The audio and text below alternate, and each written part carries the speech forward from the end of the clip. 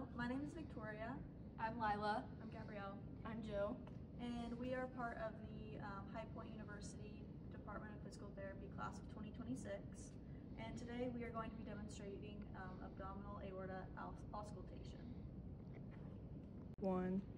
In a randomized control study by Fink et al. In 2000, the abdominal aortic auscultation exam was found to have 68% sensitivity and 75% specificity for AAAs.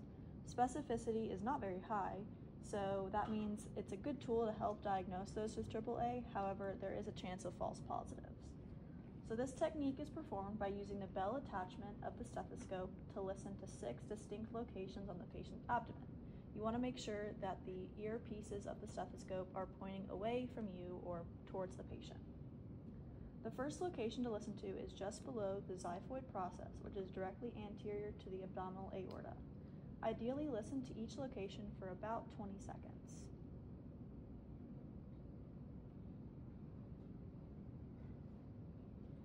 The next locations are right over the left and right renal arteries. Place your stethoscope inferiorly compared to before and move laterally near the rib line.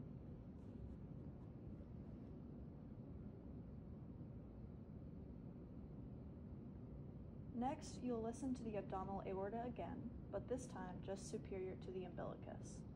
This location is especially important as 95% of AAAs occur here.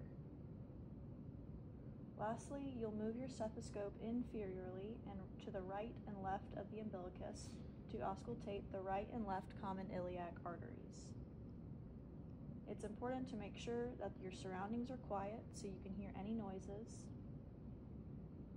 And as you listen, a negative finding would be hearing nothing, but you could possibly hear gas bubbles, which is normal. A positive finding would be hearing bruit, which sounds like blood whooshing, which can indicate turbulent blood flow. Hearing bruit would be consistent with a AAA. Thank you.